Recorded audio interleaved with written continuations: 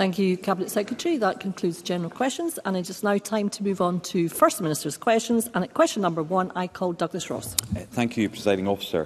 Figures released yesterday show that 1 in every 10 ambulances in Scotland sat outside hospitals for hours waiting for patients to be admitted. That means in just 1 week, 700 ambulances across the country were stuck outside hospital for hours. We've heard of reports of ambulances backing up, waiting outside Aberdeen Royal Infirmary, Edinburgh Royal Infirmary, Ayrshire's Crosshouse Hospital and many more. So, Deputy First Minister, why are ambulances backed up for hours outside hospitals in Scotland? Deputy First Minister. Just before I answer Douglas Ross's question, I want to begin by putting on record this Government's thanks and very best wishes to Mark Drakeford as he steps down as First Minister of Wales, and pay tribute to his dedication in many years of public service. And despite our differences on the Constitution, Mark Drakeford has been a friend and ally to Scotland throughout his time as First Minister. He's never shied away from defending devolution and, of course, standing against the devastating effect of Brexit and Tory cuts, and working with others to improve cross-government cooperation. And I wish him all the best for the future.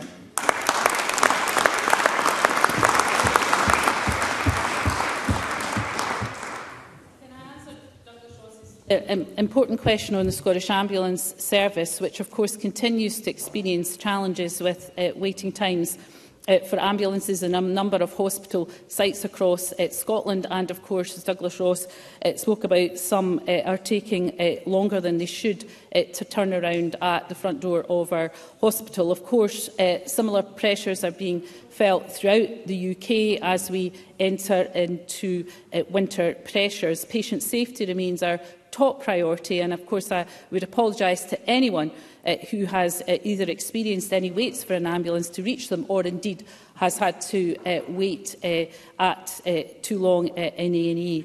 I want to also thank our staff, who of course are working extremely hard to maintain a fast response to our most critically unwell patients. Scottish Ambulance Service is working hard with health boards to minimise delays in handover times. And of course, as part of the funding for the winter plan, the Scottish Ambulance Service has received an additional £50 million to help address the increased Cabinet demand Secretary. for their Thank you. Now services time to going go into to winter. question number 2 from Douglas Ross. Thank you, Presiding Officer, and I also wish Mark Drakeford well. I'm sure he's pleased that a mention from the SNP is a positive one, because it's normally a critical one when it suits the SNP's argument. But Shona Robeson was mentioning there that some of, well, you know, members, let's hear Mr. Ross. It's true. Members. It's interesting. They don't like to hear it, but they use it every week. Mr. Ross, please ask your question. Thank you. The Welsh Assembly.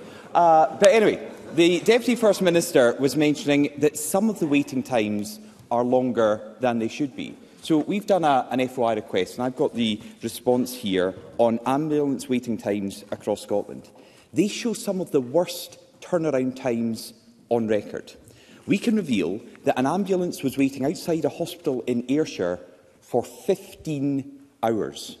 Another waited over 10 hours in Grampian, and in the Lothian Health Board area waited over 11 hours. This government has known about the problem for years, so why does this scandalous situation keep on happening? Deputy First Minister. Well, as the Cabinet Secretary for Health said earlier on, of course we are, as part of the winter plan, in funding the Scottish Ambulance Service with an additional £50 million to help address the increased demand for the services going into winter. In addition to that, we are, of course, investing in Hospital at Home at £12 million to increase capacity to help to keep people away from the front door of our hospitals.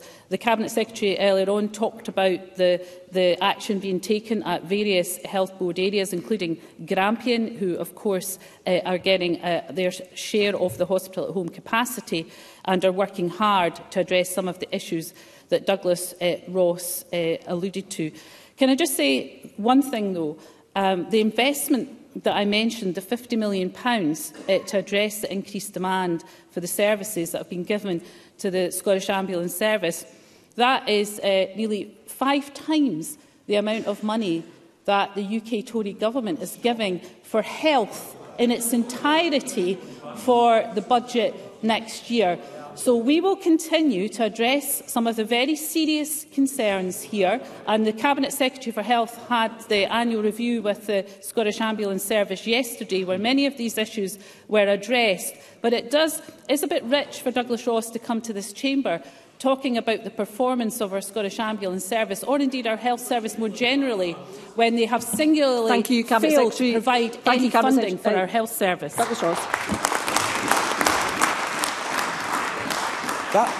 That's just not true. I don't know how many times the Deputy First Minister is going to come to this Parliament and make statements that are incorrect. But she referenced what the Cabinet Secretary mentioned earlier in response to Douglas Lumsden on ambulance waiting times. And the Cabinet Secretary mentioned something that the Deputy First Minister didn't. He mentioned the challenge of delayed discharge.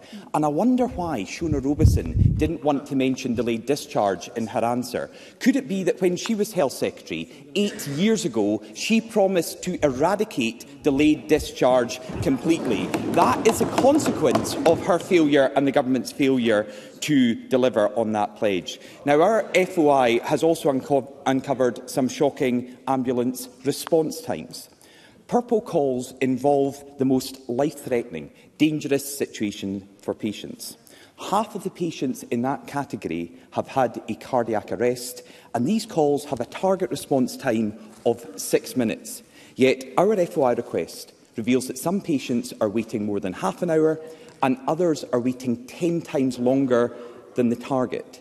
So, Deputy First Minister, why should anyone whose heart has stopped be waiting so long for an ambulance to arrive? Deputy First Minister. Well, first of all, on delayed discharge, I absolutely recognise the impact of delayed discharge, which is why, of course, the Cabinet Secretary for Health is working very closely with local authorities and health boards in order to address the impact that delayed discharge has. In terms of the point that Douglas Ross made around those most urgent category calls, it is absolutely important that those calls are responded to as quickly as possible. And, of course, in most cases they are. But I accept, as I set out at the beginning, it is not acceptable if someone is waiting too long for those calls. The median response for purple calls was in the performance information with the week ending 10th of December. The median response for purple calls was 7 minutes 32 seconds and for red 9 minutes 25 seconds. I accept that is too long, and I accept there will be people waiting outside of those times. What I will say, though, is that the investment that has been made in our Scottish Ambulance Service and in our health service is absolutely not down to any of the resources that are being given to us by the UK Government. Douglas Ross said earlier on about the investment in public services. I have it in black and white that next year all the money that is coming from the UK Government for health amounts to £10.8 million. That is enough for 5 hours capacity in the NHS. And actually, it was only for smoking cessation. Thank you, Deputy First Minister. For frontline services. So I don't think Douglas Ross should come and lecture us here I call Douglas Ross. The UK Government has provided the biggest ever block grant to the Scottish Government to deliver for public services here in Scotland, and it's a failure by the SNP Government and the SNP ministers that is having an impact on patients. The Deputy First Minister speaks about them waiting a few minutes longer than the target. Some are waiting over an hour for a purple category call. That is unacceptable. And this isn't just impacting the patients. This morning, I spoke to a paramedic who wishes to remain anonymous. He told us staff morale is at an all-time low. He described waiting in ambulances for more than 5 hours some days with unwell patients in freezing temperatures. He said paramedics want to do more for their patients, but staff are considering leaving because the situation is unsustainable. He said the Scottish Government's latest funding programme was supposed to ensure the right resources in the right place at the right time. But he wants to know how that can possibly be effective when he and his colleagues are sitting outside hospitals unable to get in. Systematic problems are preventing frontline staff from giving patients the treatment they deserve. So what does the Deputy First Minister have to say to disillusioned NHS staff about this crisis? Deputy First Minister.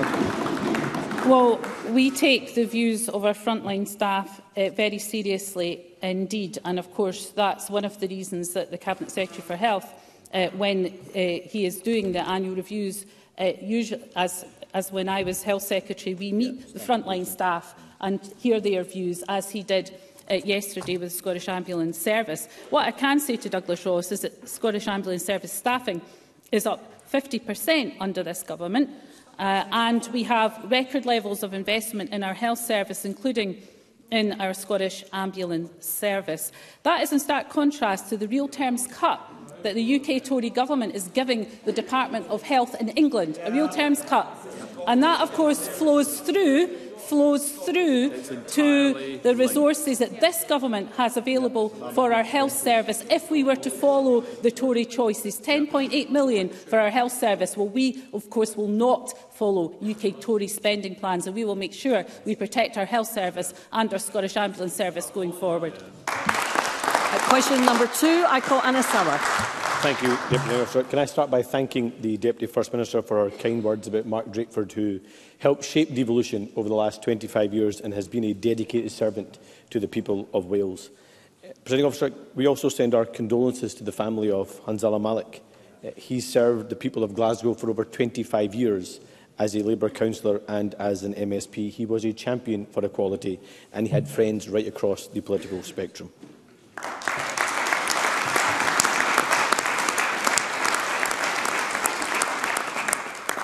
Deputy Presiding Officer, people across the country are preparing for Christmas. It is a special time, but for many it comes at the end of a year filled with anxiety about their family finances.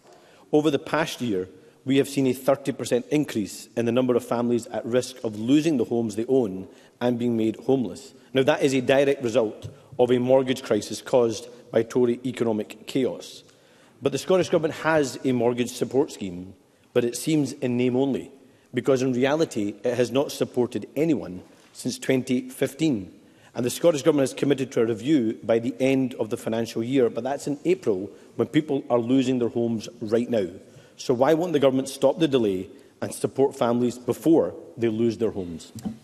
Deputy First Minister. Well, can I first of all echo Anis Sarwar's comments about the sad and sudden news of Hanzala Malik's death. He was a true champion of his Glasgow community, and our thoughts are with his family and his many friends.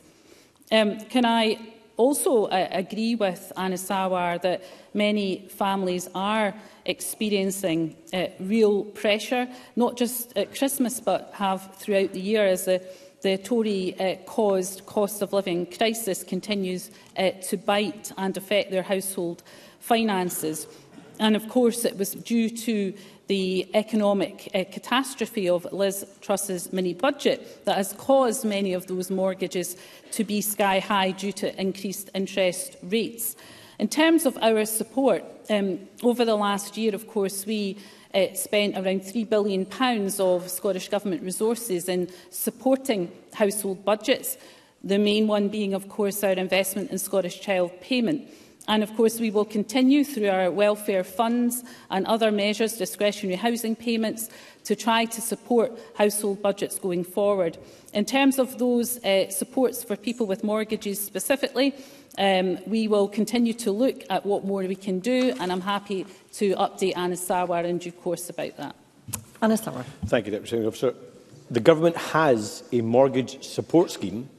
People are losing their homes right now and being forced to go homeless, and the Government is going to continue to look at how it's going to implement that mortgage support scheme. What is the point of having the scheme if it's not going to support people right now when they're in such difficulty? Because every family that loses their home risks joining the almost 30,000 families who are currently homeless in Scotland.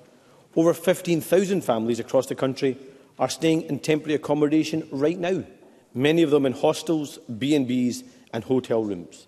And shockingly, that means 9,500 children will wake up on Christmas morning without a home to call their own.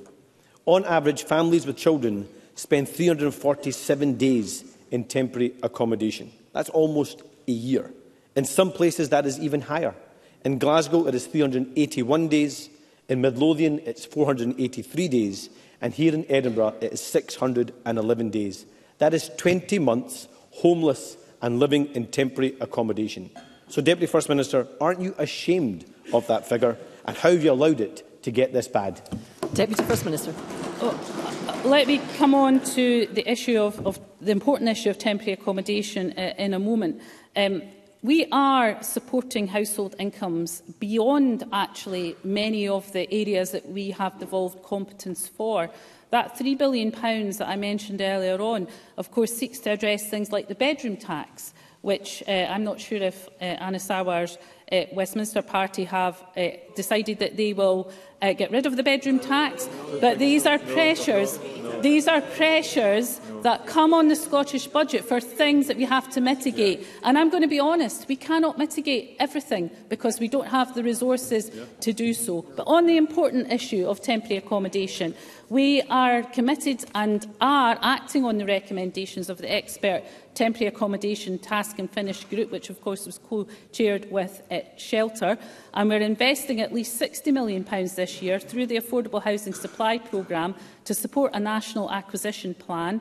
We're working with social landlords to deliver a new programme of stock management, and we're implementing targeted plans with local authorities facing the greatest pressure, backed by additional resources. And of course, a transition to rapid rehousing is the best way to reduce the use of temporary accommodation in the longer term, and we remain wholly committed to rapid rehousing, and future budgets, of course, will be set out next week, which will confirm that.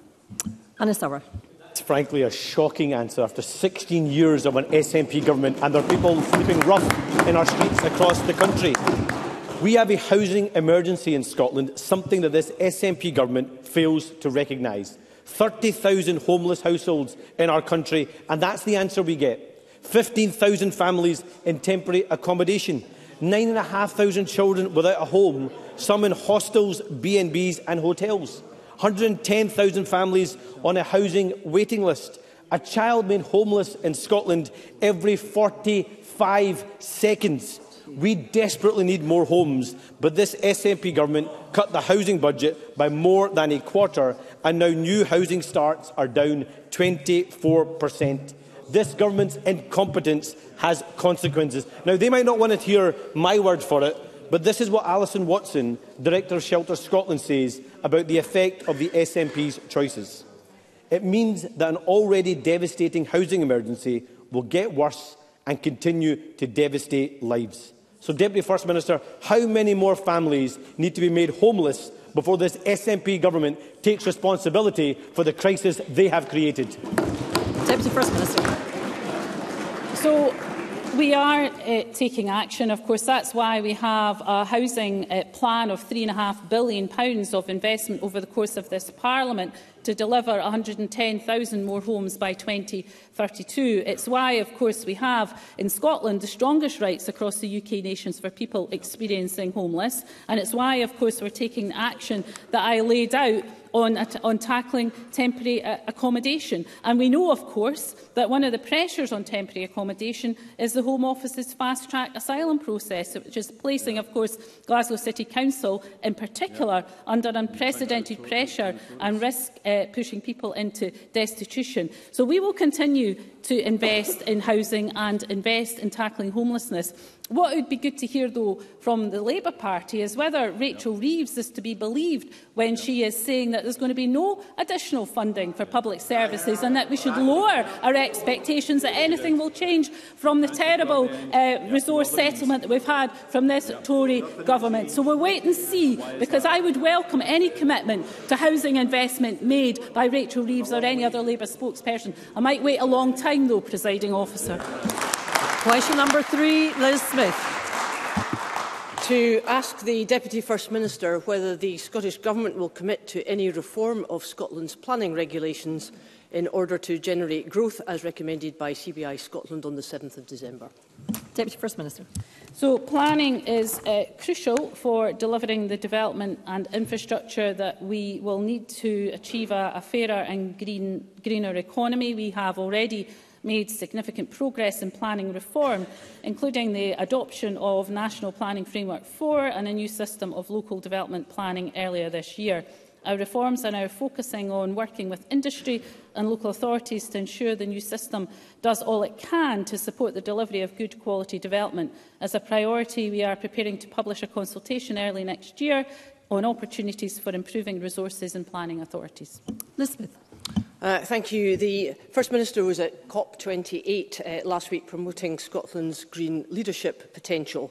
But the Deputy First Minister will know that the average offshore wind project in Scotland still takes around 12 years to deliver. And she knows too that there are substantial concerns amongst business and industry about the complexity of Scotland's current planning regulations and the lengthy delays for consenting processes.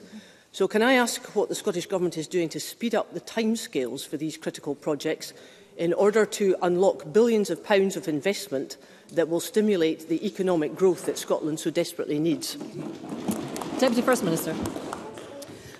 Well, can I say to Liz Smith that we, of course, have got a very clear plan around cutting consenting times for onshore wind developments, and we are looking at what more can be done around offshore developments, because these are absolutely crucial for Scotland's economy going forward. I met with CBI last week, I think it was, where they raised some of these issues around planning consents, and we agreed to continue to discuss what ways might be found in partnership with businesses and others to work on proposals that could help to address some of these issues, and we'll continue to do that.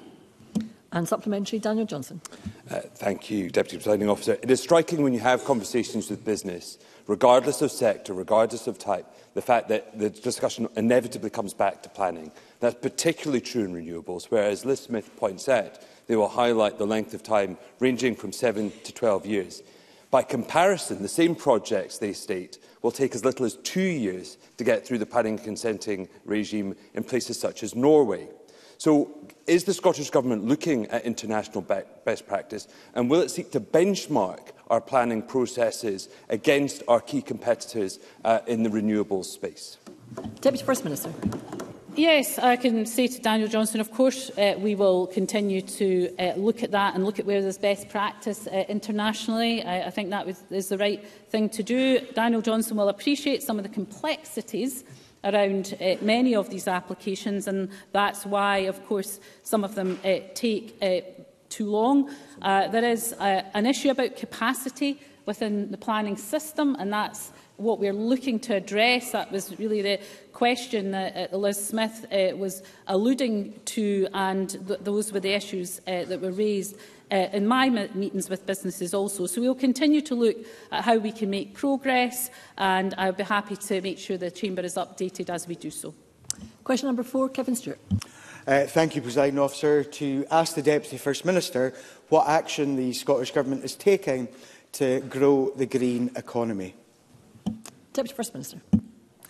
The global transition to net zero offers enormous economic opportunities. Scotland has strengths and potential in sectors ranging from wind, hydrogen, renewable heat and advanced manufacturing to data and financial services. Our green industrial strategy will set out how we will support businesses and investors to have confidence to make decisions and invest in Scotland and realise these economic opportunities. The green industrial strategy complements our sectoral just transition plans, which focus on securing a fair transition to net zero for specific high-emitting sectors of the economy.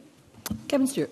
Thank you, Presiding Officer. The PwC Green Jobs Barometer report published this week found Scotland to be one of only 2 areas to record an increase in green job adverts from 22 to 23, while the UK as a whole saw a 29% decrease. The number of green employment opportunities in Scotland will increase, but what concerns does the Deputy First Minister have regarding the recent illogical Tory net zero U-turns and the harm that this will have on Scotland's future energy jobs growth?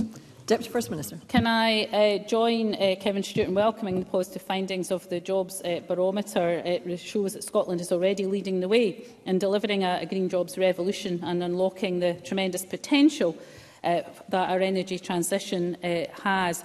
This government stands squarely behind businesses and investors who are realising the opportunities of green growth in Scotland, and we share an ambition to build a green, fair and growing economy. My only regret is that we continue to be constrained by the current fiscal settlement and, of course, the policies of this UK government. And the recent autumn statement, of course, delivers a worst-case scenario for Scotland with a real terms cut to our capital budget, undermining our ability to invest in Scotland's renewable future. But the message is, of course, that Scotland is open for business and we welcome investment. Absolutely. Supplementary, Maurice Golden.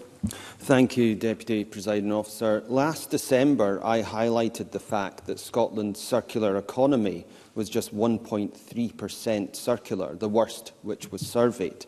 The former Net Zero Secretary assured me urgent action was being taken that would, and I quote, drive forward change in the years ahead. So 12 months on from that promise, can the Deputy First Minister update the Chamber? Is Scotland's economy now more than 1.3% circular? Deputy First Minister. Well, of course, the Minister will bring forward the Circular Economy Bill in the new year, which will help to address and make sure that the circular economy opportunities are gathered as much as they can, within, of course, an environment where Maurice Golden's government is standing in absolutely the opposite direction than we need them to do. And those policies impact on our ability to attract investment here, because international investors will hear a very different message from the UK government on renewable opportunities. So I think that is very concerning indeed. And hopefully, with Maurice Golden's comments, I'm sure we can be assured of his support for the Circular Economy Bill when it comes here in the new year. And supplementary, Maggie Chapman. Thank you. We know that connectivity is vital to securing and sustaining resilient green, local and regional economies. The campaign for North East Rail's Connect Our Coast plans and other public transport infrastructure will be crucial to ensure regeneration and community well-being, as well as reducing carbon emissions. Can the Deputy First Minister provide an update on strategic support and planning for transport infrastructure to support the green economy, especially in the North East? Deputy First Minister. Well, can I say to Maggie Chapman, she raises some important issues, and what I'll do is make sure that the Minister writes to her with an update as quickly as possible. Question number 5, Rosa Grant. To ask the First Minister what the Scottish Government's response is to a recent report by Highland Council, which reportedly warns of a significant risk of parts of its region being drained of people. Deputy First Minister. Well, I welcome strong local leadership in responding to this complex and varied challenge, including this report from Highland Council. Our forthcoming Addressing Depopulation Action Plan has been developed following extensive engagement with local authorities, COSLA and regional partners. It will establish a new programme of work to be taken forward alongside local and regional partners to ensure sustainable communities, economies and public services. Rosa Grant. Homes are needed to retain populations, yet the Government's promised priority for rural housing also includes commuter towns. The Council's report tells us that the cost of building a standard 2- or 3-bedroomed property in Highland exceeds £400,000. The Government grant for council house building is less than £98,000.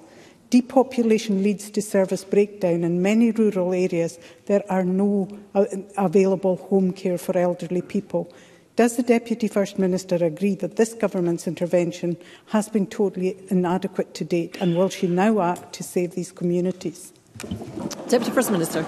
Well, I don't accept that analysis. What I do accept is that there are challenges within rural communities, whether it's on rural housing, which of course is why we've brought forward the Rural and Islands Housing Action Plan, because we know that part of the solution is ensuring that people can remain living within rural communities, and indeed that there is housing there for people to move to when they take up opportunities to work. And that's why, of course, we're providing up to £25 million from the affordable housing budget over the next 5 years to support support housing for key workers.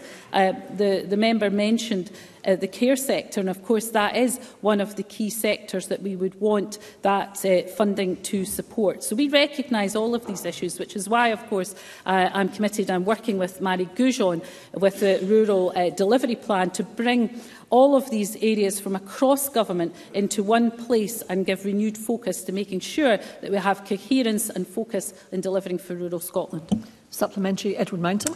Thank you, Presiding Officer. Last year, less than 5% of Caithness mums gave birth in Caithness. Over 200 had to travel to Inverness.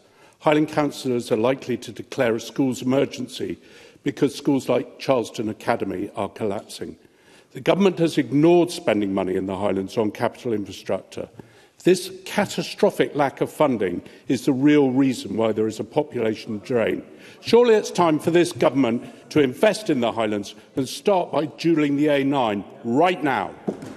Deputy First Minister. Of course, what Edward Mountain didn't mention was the new National Treatment Centre in Inverness, the new hospital in Broadford, and of course we will set out our plans for the A9 as the Minister for Parliamentary Business has set out. But, you know, Edward Mountain comes here demanding more investment in infrastructure at the same time as his Tory government is cutting capital investment by 10% over the next 5 years. How does Edward Mountain think that by cutting capital budgets by 10% that's going to deliver on the capital projects that he is demanding for the Highlands? I think we need a bit of an answer to that from Edward Mountain and his Tory colleagues. Supplementary, Ivan McKee. Thank you, Presiding Officer. Would the Deputy First Minister join with me in calling out the hypocrisy of the Labour Party, who raised the issue of depopulation while supporting Brexit, aligning with the Tories in supporting restrictions on immigration, and failing to join with the SNP in calling for the devolution of immigration powers so Scotland can take all the necessary actions to address depopulation? And Deputy First Minister to respond as regards the matters within the government's jurisdiction. Yeah, well, of course, I do absolutely agree that the hypocrisy from the Labour Party is breathtaking. Of course, the Labour Party that is now supporting the Brexit plans that have helped to ensure that our industries across the Highlands are struggling to recruit workers and has had a devastating impact on our economy.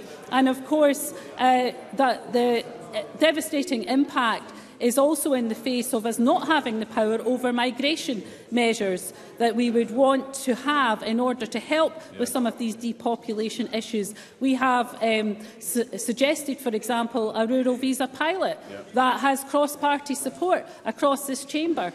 But the intransigence of the UK Tory government that will not listen even to the most modest of suggestions, I think just basically says all there is to say about the parties here not really caring about rural Scotland at all.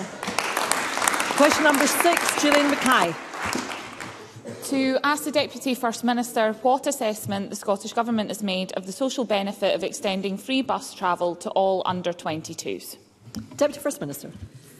Well, I'm very happy to see that over 100 million journeys have now been made by under-22s across Scotland. This is a scheme that is making a real positive difference to the lives of our young people and their families. Just today, the Year 1 evaluation of the Young Persons Free Bus Travel Scheme was published, showing positive progress in embedding sustainable travel behaviour in young people, opening up new social, education, leisure and educational opportunities and reducing household costs to help children, particularly those living in poverty. Gillian Mackay. I thank the Deputy First Minister for that answer. When Scottish Green MSPs first secured government support for free bus travel for young people in 2020, we did so because we believed that it would have a transformative impact. The first evaluation report published today makes clear that these benefits are now real. It's opening up our country for young people accessing leisure, work, education and support. And it's making a difference for young people, especially young women, travelling safely at night and helping to develop an affinity with bus travel that will last a lifetime. So can I ask the Deputy First Minister what more the Scottish Government can do to ensure that even more young people are able to secure those same benefits? Deputy First Minister. Well, as Gillian Mackay points out, the evaluation is showing increased numbers of young people travelling by bus. Over a third of cardholders surveyed accessing new opportunities, and many families are reporting cost savings and reduced worry and anxiety about travel. The point Gillian Mackay also makes about young women is a very, very important point in being able to travel safely at night. So we will continue to look at what more can be done in this area, and happy to work with Gillian Mackay and others as we take that forward. We will now move to constituency and general questions. I call Colette Stevenson. Presiding Officer, the UK Government has just announced the closure of its Foreign Commonwealth and Development Office in East Kilbride. Following a hard-fought campaign by local workers and their trade unions, we managed to keep HMRC in the town, so it beggars belief that the UK Government will instead remove 1,000 jobs from my constituency by relocating another department. Local staff are worried about this decision, a hammer blow to East Kilbride that could cost the town's economy £30 million, according to the UK Government's own figures. Does the Deputy First Minister agree with me that this is another broken promise to my constituents from the 2014 referendum campaign? And can she set out the Scottish Government's reaction to this announcement from the department headed by the unelected Tory Foreign Secretary, Lord Cameron? Deputy First Minister. Well, I know that many FCDO staff. Well, I think it's appalling that the Tories find... Deputy First Minister, please assume your seat. Members, I will not have all this argument across the chamber from secretary positions. It is discourteous to the person who has the floor. The person who has the floor is the Deputy First Minister, and we must hear her response. Deputy First Minister. Well, I think the people of East Kilbride will draw their own conclusions when they hear the Tories laughing about the loss of 1,000 jobs in our... I know that many FCDO staff living and working in East Kilbride will be shocked and concerned by the decision to close the office at Abercrombie House and by the disappointing way that the UK Government chose to announce the news. Of course, the former Foreign Secretary also promised 500 more civil service jobs at the FCDO in East Kilbride by 2025. So it is disappointing that the UK Government is now reneging on that promise to boost the local economy. So we will continue to seek clarity from the UK Government and assurances that there will be no compulsory redundancies as a result of this decision. But it is very disappointing for the people of East Kilbride. I call Jamie Halcrow-Johnson, who is joining us online. Mr Halcrow-Johnson. Thank you. A motion in front of Highland Council today from my Conservative colleague, Councillor Helen Crawford, highlights the poor state of many Highland schools. If passed, it will declare a state emergency in Highland, call for extra resources from the Scottish Government to urgently address some of the problems, and would invite the Education Secretary to come before Highland Council to listen to concerns over funding shortfalls. So can I ask the Deputy First Minister and Finance Secretary, does she recognise the serious situation in Highland schools and the impacts it's having on pupils, parents and staff? And how will her SNP government respond if a school state emergency is declared in SNP-led Highland today? Deputy First Minister. Well, in addition to getting, I'll ask the Education Secretary to write to Jamie Halcrow-Johnson, but I can tell the member that through phase 1 of the £2 billion Learning Estate Investment Programme, the Scottish Government awarded Highland Council with funding of nearly £37 million towards their Tain 3 to 18 campus project through phase 2. Providing the Council with significant funding for Broadford Primary School and Nairn Academy projects. And of course, in addition, through the previous £1.8 billion Scotland Schools for Future programme, we awarded the Council with funding of over £63 million towards 5 school projects. I guess I would make the point I've made to other Tory members during this session of FMQs, that if Tory members really care about investment in our infrastructure, why are they allowing their UK Tory government to cut our capital budgets by 10% over the next 5 years? Perhaps they should have a word. Pauline McNeill. I call Pauline McNeill. It was reported this week that Police Scotland are facing a surge in mental health calls, 1 in 6 to be exact. I'm sure the Deputy First Minister will agree with me that the police do an amazing job and often deal with people at their lowest point. But many officers feel they're filling a gap in health and social care. I even heard that officers on shift last week changed shift. They waited that long in accident and emergency. Her Majesty's Inspectorate report states that there are better ways of getting people to the service rather than police officers staying for long periods of time. So I ask the Deputy First Minister, what action is the Scottish Government taking to address police officers' time, and does she agree this simply cannot continue? Deputy First Minister. I have a lot of sympathy for the point that Polly McNeill is making, and there has been a lot of work on frontline services and trying to find ways of utilising the resources of our health service and our police service in a way that is more joined up. So, for example, I was aware of a pilot previously in my own area where you had nurses, mental health nurses and police officers working together to attend calls. So this is a very serious issue. I think it's an issue that there is more to be done in the reform space of the way those services work together. And that is something that I'm determined to see progress made on. So happy to keep Polly McNeill updated on the progress that we can make in making sure that we support our health service and indeed our police service to respond to calls in the most appropriate way. Kenneth Gibson. Thank you, Presiding Officer. The Institute of Fiscal Studies and Office for Budget Responsibility told the Finance and Public Administration Committee on Tuesday that interest on the UK's £2.6 trillion debt will be £22 billion higher this year than forecast in March. It will now reach £116 billion, equating to 6 times Scotland's NHS annual budget, or £318 million of taxpayers' money per day. Can the Deputy First Minister explain what the impact will be in public services in Scotland next year, given the UK's need to service its growing mountain of debt? Deputy First Minister. Well, it was an excoriating analysis of the UK Government budget by the IFS at the Finance Committee this week.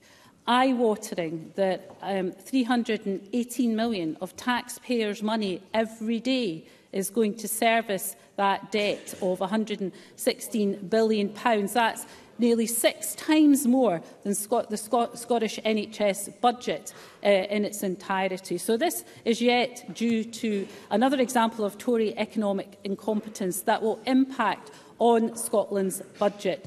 And that is why it's important that the IFS and others give an absolutely stark picture of what the impact will be of UK Tory incompetence on Scotland's budgets going forward. I call Oliver Mundell. Thank you, Presiding Officer. Deputy First Minister, South of Scotland Enterprise have recently acquired land at Chapel Cross near Annan, and there has been a strong expression of interest from Reblade, a Scottish-based company who recycle and repurpose wind turbines, something which normally goes to landfill. This project would be a welcome opportunity to create many new local jobs and for the environment, and would seem a natural fit with the longer-term plans to establish a green energy park on the wider site. Can I ask the Deputy First Minister if the Scottish Government will get behind the plans and will look to see what additional support can be offered through its agencies to get this project over the line? Deputy First Minister. Well, can I say to Oliver Mundell that the Cabinet Secretary for the Wellbeing Economy will be happy to meet with him to discuss this in more detail and make sure that's arranged as soon as possible. I call Paul O'Kane. Thank you, Deputy Presiding Officer. The Greenock Telegraph reported on Monday that Greenock Police Station is likely to be closed and mothballed within a matter of months. Despite reassurances that a police presence will be maintained in the area, no alternative site for a station has been proposed. Closure of the Rue End Street Station could leave K Division without adequate custody sites, meaning that officers must make hours-long trips to Glasgow in order to process people accused of crimes.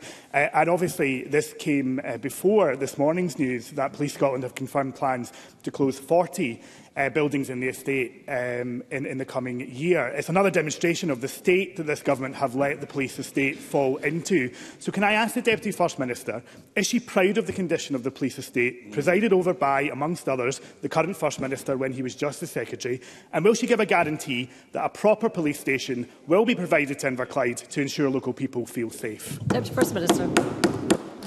Well, can I say, first of all, to Paul O'Kane that, of course, the police perform an essential role in keeping our communities safe, which is why, despite the difficult financial circumstances, we have increased police funding by £80 million over the last year to £1.45 billion for 23-24. Of course, the issue of the Police Scotland's estate strategy is an operational decision, and they are looking at the issue of properties so that they can develop modern premises capable of delivering effective and efficient public services to meet the needs of people and staff who use them. So we will continue to support our Police Scotland services and making sure that going forward they have an estate that is fit for purpose. And I call Beatrice Wishart. Thank you, Presiding Officer. OVO Energy prepayment customers in Shetland were unaware of the transfer of their prepayment keys from SSE to OVO and discovered their keys had stopped working earlier this month when they tried to top up at post offices. Some constituents had no electricity during a recent cold spell because they were unaware of this change. OVO say they notified customers in November, but the volume of representations I've received from constituents would suggest otherwise. Would the Deputy First Minister join with me in urging OVO to get its act together and ensure that no household is left without electricity at any time, but especially in the run-up to and over the festive season? Deputy First Minister. Well, can I say to Beatrice Wishart, although energy regulation, of course, is reserved, I would join with her in urging OVO to get its act together, as she puts it. It does sound, at the very least, poor customer service, and people being left without the ability to have power in the middle of winter is not where we would want anyone to be. So I would be happy to join on with her call for OVO to get this sorted. Thank you, Deputy First Minister. That concludes First Minister's questions. There will be a short suspension before we move on to the next item of business to allow the public gallery to clear. And the next item of business after that will be members' business. Thank you.